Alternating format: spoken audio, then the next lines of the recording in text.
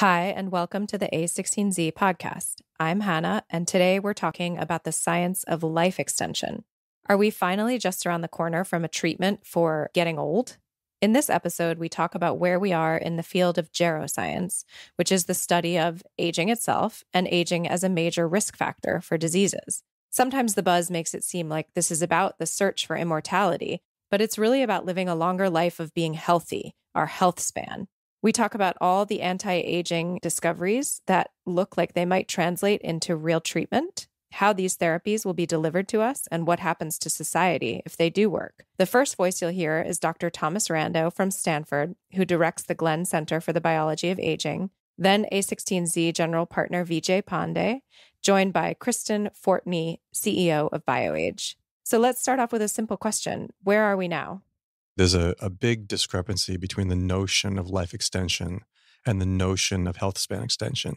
And that's a big distinction in the field, right? Because life extension sounds like this issue of moving toward immortality.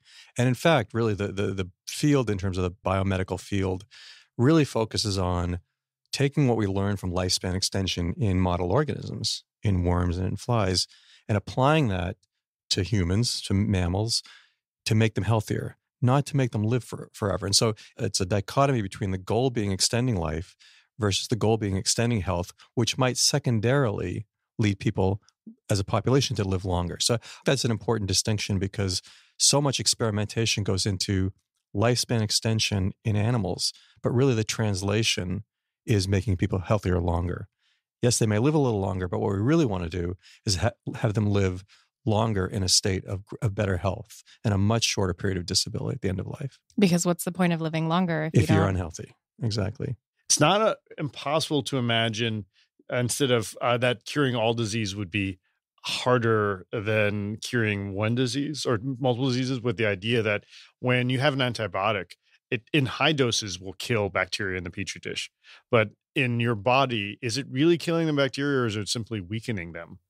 Such that then your immune system kicks in. And so it's about your immune system more than it is about the drugs. Is this really something different than healthcare and affecting human health? I would see as the natural next step. I think about life extension very much as the ultimate endpoint for improving healthcare and why we're doing this in the first place. So can you describe to us some of the recent science that you think is really exciting? Because it's felt like for a long time, we're sort of right around the corner from a major breakthrough. Are we now, or is that still to come? Certainly in the field of aging across, say, the decades, there's a pivot happening now that I think is really remarkable. It's changed a lot in the last 2 decades. And then every 5 years, you see another big increment in terms of not only our knowledge, but how we approach this. I would say that the conceptual change that's happened over the last 10 years is this notion, quote, of geroscience. And that is this idea that if we can understand the process of aging, and if we can do something about it, if we could intervene with a pill or an intervention,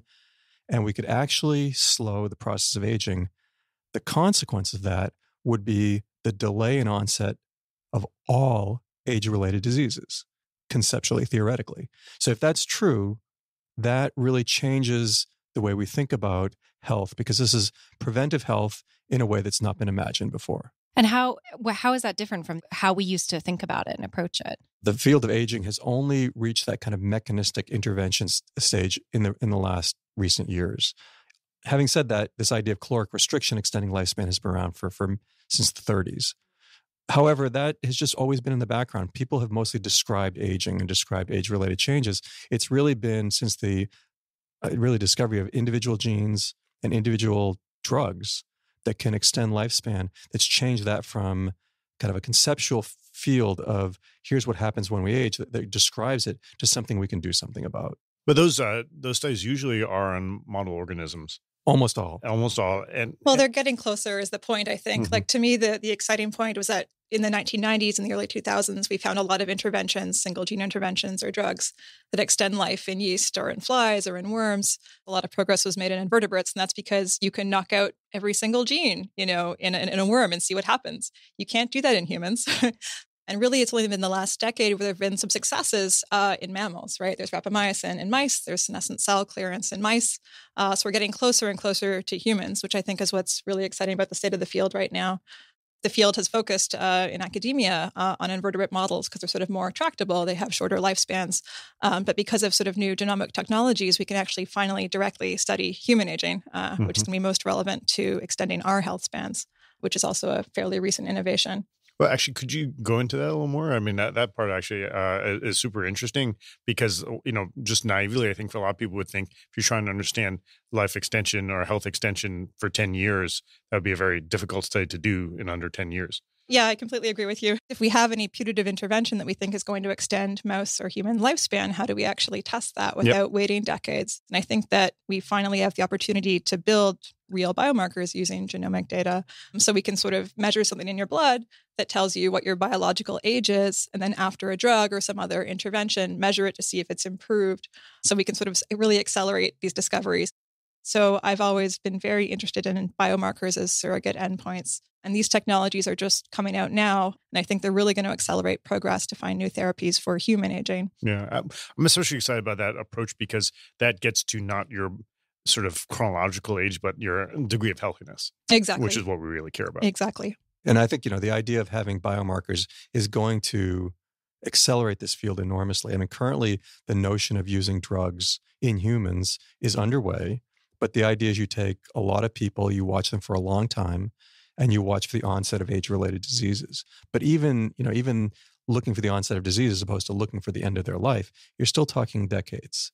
So if we could have a marker that over year to year could predict the rate of aging and slowing that aging, we would have a much better handle on how effective any treatment we have would be. From the pop culture perspective, like caloric restriction, this idea of old blood and new blood, some of the actual science has roots in old ideas and some of it is based in completely new ideas. Can you break those down a little bit so that we know what we're kind of looking at?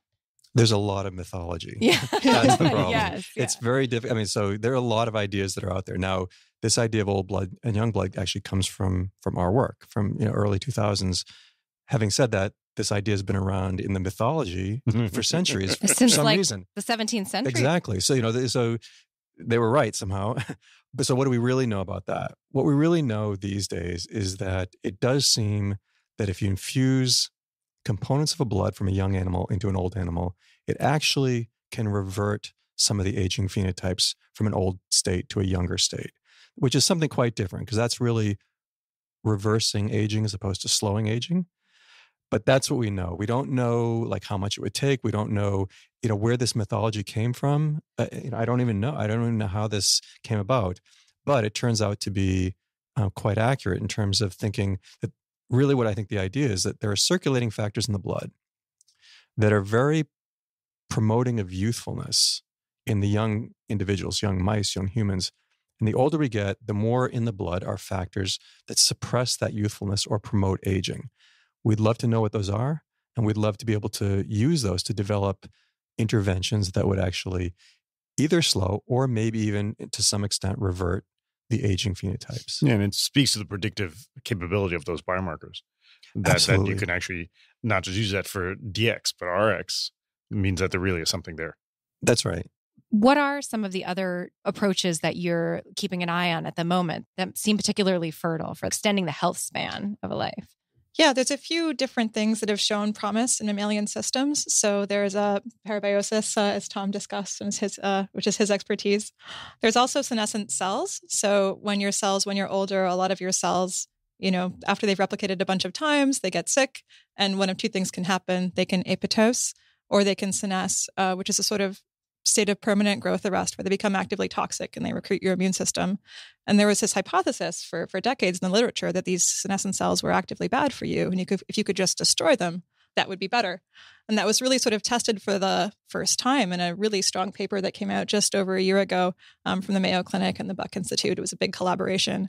And they showed that if you killed senescent cells in a mouse, you could boost lifespan by 30%. And that's a very hard result to achieve in a mouse. So that's really exciting. The search is on for drugs that can kill senescent cells in these animals. And that should translate to humans as well, because it's a really sort of mechanistic hypothesis for aging.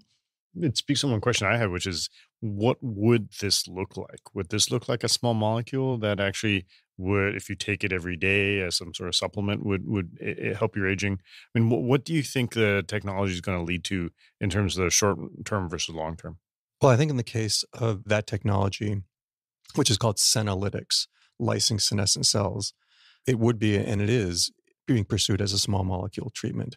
Now, what we really don't know is, can you take these for a long time? What are the downsides of killing all your senescent cells? There's some indication that senescent cells can actually be beneficial.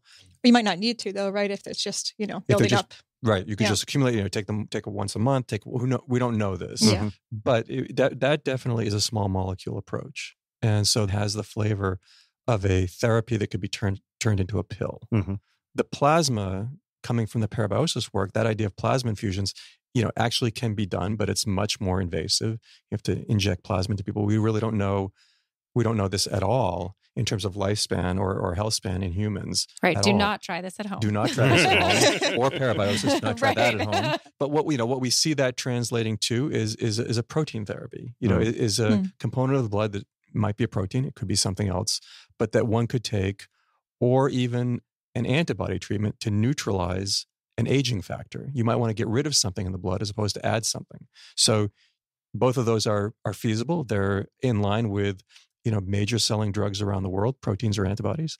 So one can envision a non-small molecule, a non-pill approach that might also have that kind of benefit. I can imagine a science fiction story right now, because if you can develop an antigen for that antibody, now you have a vaccine for aging. Well, there's an idea. I would love to talk about, the role of data, because it's not just about finding the molecule and the protein. It's also about how we process the knowledge. Yeah, that's a whole field in itself, in a sense. How are modern technologies outside of biology having an impact here? For instance, computation, data science, machine learning. Is that playing any sort of role? Yeah, I think that's playing a very large role. If you want to understand human aging, you have to use, non-invasive technologies that can monitor people throughout their lives. And that basically means genomics. That means transcriptomes, RNA. That means looking at all the protein levels in your blood, looking at the metabolites in your blood. So I think that those new technologies have sort of let us study human aging in some ways for the first time. Did they accelerate it all? I mean, are we still in a position where we have to actually watch people age over, decades to know whether something is working? Or Yeah, so two answers to that. First, there is a way around that. So you can work with, there are fortunately a lot of sort of forward-looking biobanks, often in European countries, that have old human samples in the freezer, complete with electronic health records. So you can go and get those samples and you can query them with new modern technologies, and you can integrate that with health records and say, can I predict, on the basis of a combination of things I can measure in blood, who's going to live for 10 years versus who's going to live for 20 years. And what were those samples taken for? What was the context of this bank? Yeah, lots of these biobanks, they had the exact right idea. They thought that new technologies will be able to, this will be useful in the future. So we're going to start storing it now. Wow. Yeah. So we work with a lot of those, and I'm pretty excited about that. And the second answer to that question is that I think that aside from accelerating research into human aging, it's also accelerating research into mammalian aging in general. Because even with mice, if you want to see if a drug makes a mouse live longer, that's a 3.5-year experiment. The National Cancer Institute, the total number of drugs they've given to mice to see if they cure mouse cancer is over 110,000. The number of drugs the National Institute on Aging has given to mice to see if they live longer is 30.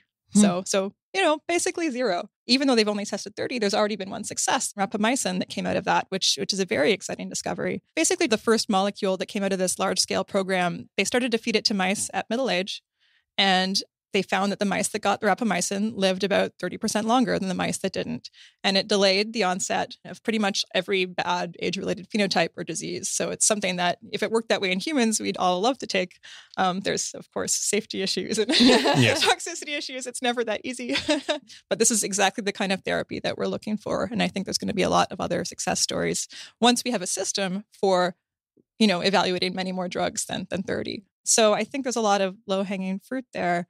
What is intriguing about the ability to get this information from blood, whether we're talking about markers or we're talking about the ability for this to be therapeutics, is this is something where we can be dealing with the science of this now in an age where a lot of this is perhaps often been more speculative and uncertain for whether it's really useful. That's the part that I think makes me think there's something different in this, in what we're seeing today. So if this time is different, we're going to start seeing a whole bunch of new businesses and startups in this space.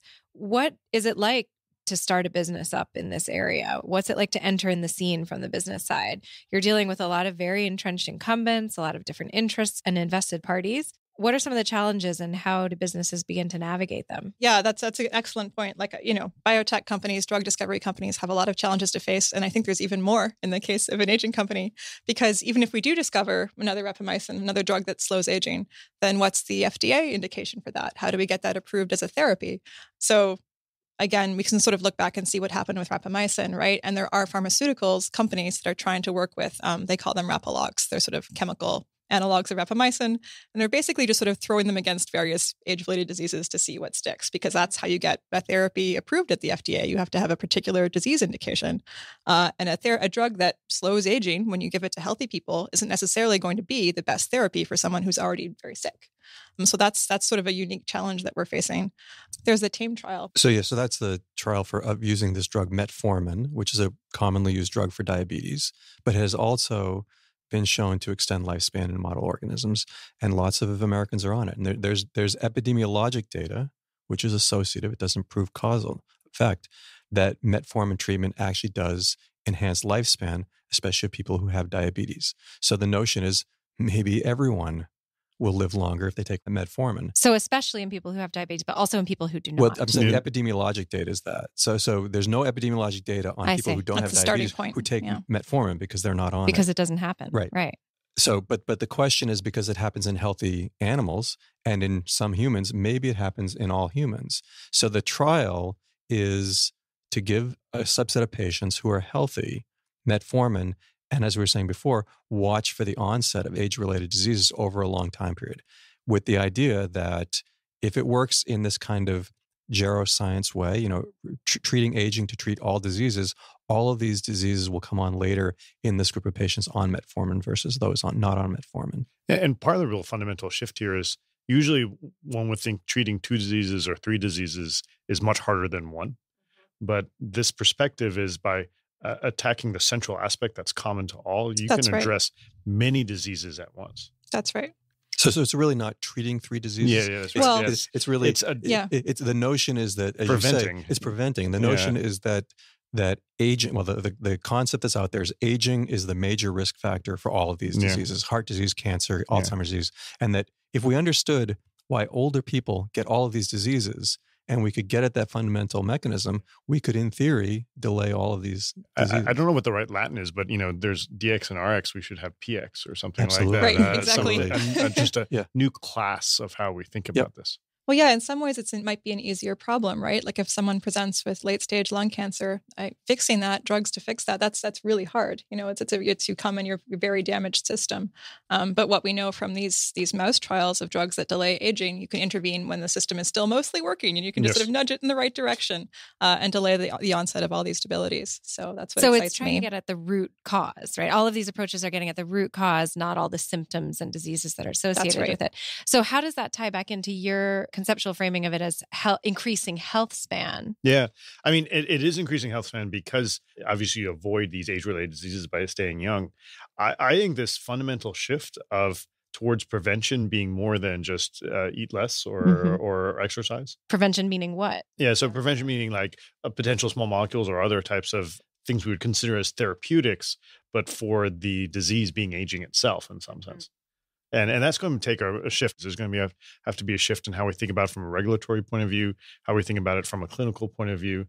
Part of, I think, the challenge here is not just the science, but shifting that mindset. I mean, I think that's really important. What Kristen was saying before about this notion of FDA regulations is going to have to change, because there's no way right now that any drug is going to be approved for treatment of healthy people. Yeah. And is that because of the time, because it takes so long, or is it? No, it's just the historical context. I mean, I remember, probably 15 years ago, I was talking about our work to a company, a big pharma company, about this idea, which, it was way ahead of the time back then because we really didn't have even the knowledge of this, but this idea that one could potentially treat aging.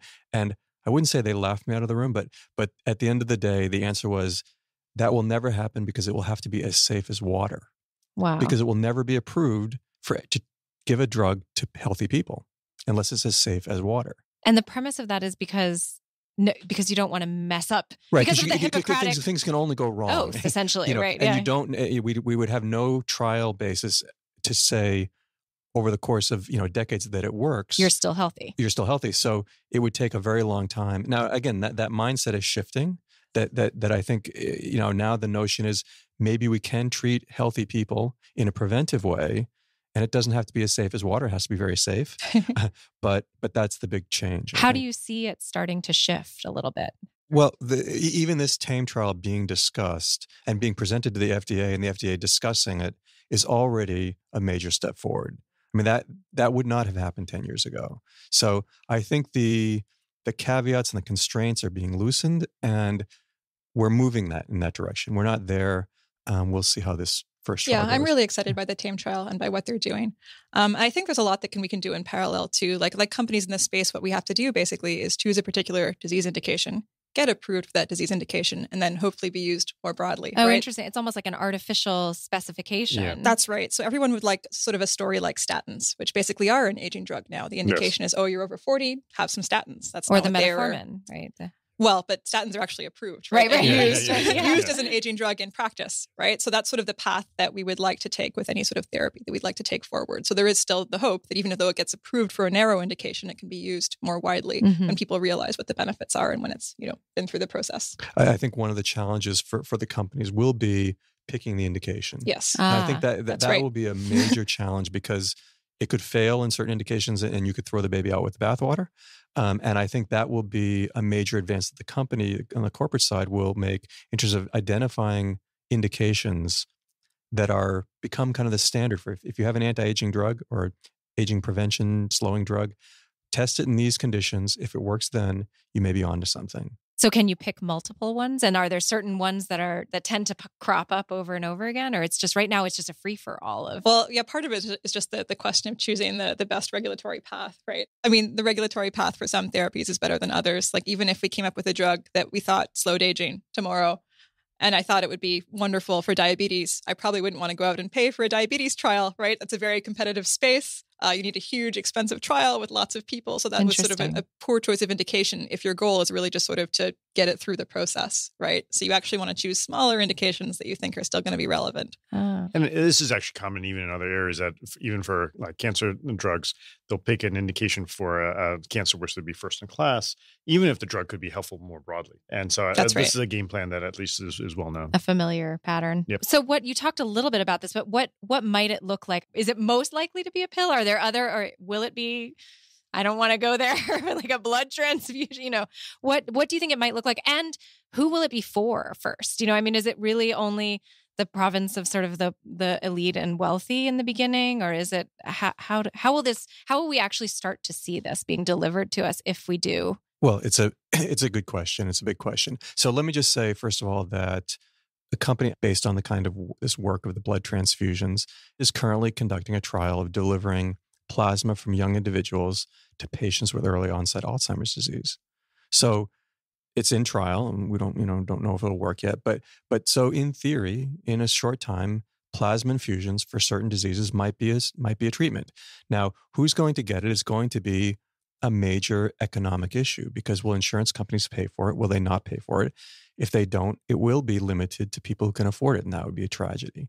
So these will end up being, I think, basically societal issues that will have to be worked out as to who's going to pay for these things if they're effective. Now, will it be a protein? Will it be a drug? All of these are being pursued. Which ones will get there first, I think or will they be all of them? It's possible. I suspect there will be many different approaches. Yeah. The small molecule ones will eventually go off patent. And so then they will be generics and be very inexpensive. That's right. But years from now, right? I mean, we're talking about longevity, so. We'll all have plenty of time for them to be longevity, generic. right? Yeah. So but realistically, it may take the patent windows are not that big anymore, by the time they get past clinical trials. So, it wouldn't take that long. And so I think that would be one thing. I think the protein therapeutics is much more common. Mm-hmm. Yeah, I guess I'm expecting small molecules to come first because that's what pharma is used to. We have all the models to make that work. And the space of chemicals has been so unexplored. So I think there are going to be other rapamycins, other metformins that become available in the next few years. And just from a kind of a step back point of view, from an economic point of view, if it turned out there were treatments that delayed the onset of age-related diseases. When you think of the cost savings this would be globally, governments would be lining up to get these treatments. So it would, again, this is assuming this all works and this is effective. There would be a huge incentive on the public side, on the government side, to institute treatments to preserve health. It needs to be thought of in a different way, in that it's more akin to like seatbelts and airbags. Right. That's Yeah, right. fluoride That's right. in the water. Or, Yeah. Fluoride in the water Well, is a great metaphor. Yeah. But there is also a cost to, say we did all add 40 years to our lives, which would be amazing. But you have a generation then on the planet that's hanging around for much longer, using resources and food supply and all that. Retirement gets pushed back 40 years. Right. No, that'd be because of 40 productive years. Oh, interesting. No, actually, you could think it the other way around, that when you're 70, if you're youthful and 70, the amount of information and expertise you've gathered, and to apply that in a way that had the energy of a 30-year-old. Mm-hmm. I often wish I knew now what I knew when I was 20 and all the things I could do. Right. Imagine now making that really possible. That's true. But I think the point you raise is an important one, which is, how does society change if we add 40 years to life? It would have to change. It's interesting because really over the last century plus, we've doubled human life expectancy. Right, already. Doubled. But all of those extra years have been added at the end. So we still get married at the same time, have kids, retire. That's all stayed exactly the same. And now we have these, and what we don't want to do as a society is just keep adding them on at the end, because I think there really has to be this global shift, even as we're extending lifespan just by what is happening naturally. The interesting thing about this is that if it really is extending health, you could imagine that the age in which women can bear children could be extended out. Yes. That would be a very different world. And actually, that would have a huge impact in terms of women in the workforce and their ability to have children and so on. It could have fundamental implications in very, very positive ways. To be human is to be finite, right? And we think about our very humanity in these terms. And what does it mean when we open that end? How we think about humanity, full stop. We're still not talking about infinity. There's a big difference between 40 and infinity. Right, not immortal. Or 100 and not infinity. Immortal. So right. I think it doesn't fundamentally redefine that. I think, it ends up being much more of a demographic issue. And if you look at the extension of lifespan, obviously in developed countries, that has been paralleled by a decrease in fertility. Mm-hmm. Right. So if this were about population explosion, that would be one thing. But in fact, populations are shrinking because birth rates are going down in a lot of developed countries. So there really is already this huge demographic shift going on. We are living longer. We're having fewer children. That's changing the nature of society. And that's continuing. And then if we add on top of that even longer life, that just puts more pressure, I think, on society to adapt to that kind of changing demographic. We adapt very slowly to changing demographics. We like our institutions. We like when we go to school. We like when we start jobs. We like retirement 65. Those are very much, they're rooted in very old-fashioned demographics. So there's a very slow process for society to catch up with these kind of demographic changes. To some extent, we can sort of already go and see what that would be like. I think the near-term therapies are going to add, say, 10 to 20 years. And there are groups of people now who have exceptional longevity, which is a heritable genetic trait. There are families that are enriched for this. And 10 to 20 good years. Well, exactly, right? The cha-cha. Yeah. Who are doing those viral videos. There's a famous family, and all 5 siblings lived to be over 100, and they were still working into their, hundreds, and still mentally there into their hundreds, and still physically active. They weren't. So we know that this can exist. We sort of know what it will look like from studying these long-lived populations. And I think that's what we all want, longer life without increased debility. It's already been getting longer and longer. And I do think you would live your life totally differently. Very differently. Okay. Well, thank you for joining us on the A16Z podcast. Great. Thank you. Thanks. Great.